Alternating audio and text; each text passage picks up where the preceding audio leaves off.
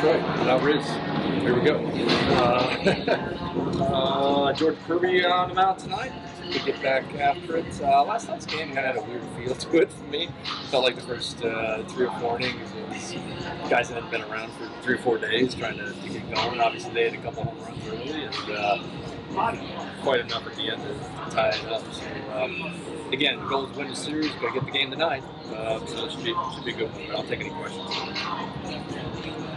Obviously, Julio seems fine. When you hold your breath there for 15 minutes, go and check. Yeah, I mean he's okay. He was a little sore, his ankle got caught or whatever on the slide in, but he's okay. Came in early today, got treatment. He's in the lineup. He'll be good to go.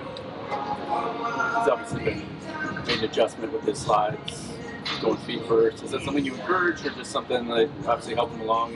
It's something he talked about. He had the wrist and back issues when he was sliding head first. I'll tell you one thing, as big and fast as he gets going, the second basemen don't hang in there like they used to. You see him jumping out of the way if the ball's not right there, as they should.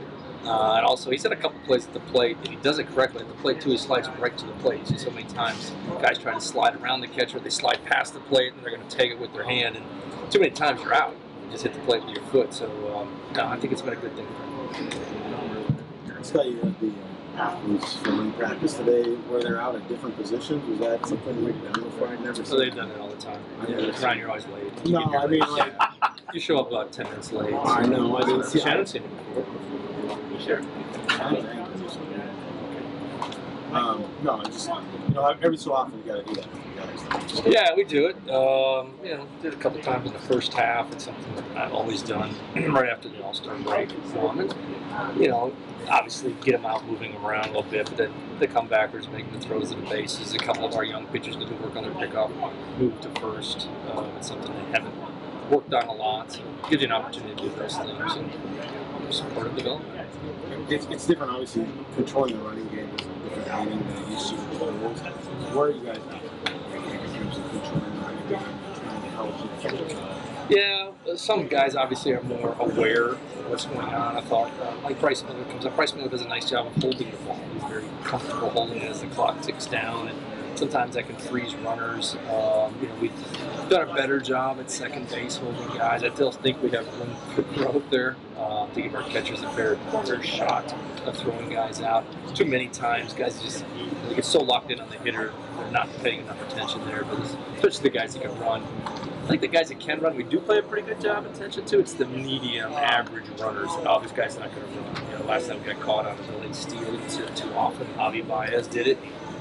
He executed perfectly. Just enough time for middle infielders are heads down. You get the catcher back on his heels a little bit, and it works. Some of your guys just aren't going to be fast.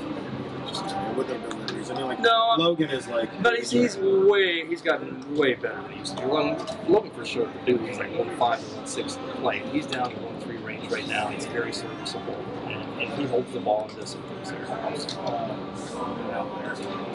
Is he going to be able to pitch to Bond? Miller. It's a good chance. It's a good chance. He's not on a roster right now. He's on IL. So, all things are pointing towards him being able to make a start tomorrow.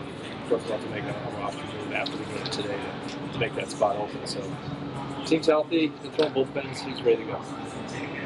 Scott, do you ever play with a guy who used a split grip at the plate? Yes. I've seen a few. Played with them. Or against, it's fine. Yeah, Miguel Cairo was the first guy I ever saw do it. Nelson Cruz did it at times. Did he just more kind of mess with it every once in a while? Nelly? Yeah. There's a reason guys are doing it. It kind of gets you through the ball. It's one of those things that works great in the cage, and it flips, and then all of a sudden somebody says, I'm going to try this in a game. And they do it, and they probably get a hit. And somebody else says, why does he do that?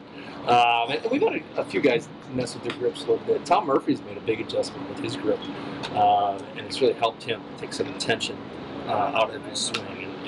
So guys are always trying different things, get a different feel for the bat and how to handle it better. So, but Hobbies last night was about as far as split as I've seen a guy in a long, long time. Yeah. U.S. tension? Murphy, U.S. tension. I gotta talk to him. Be careful. Anything else? Good.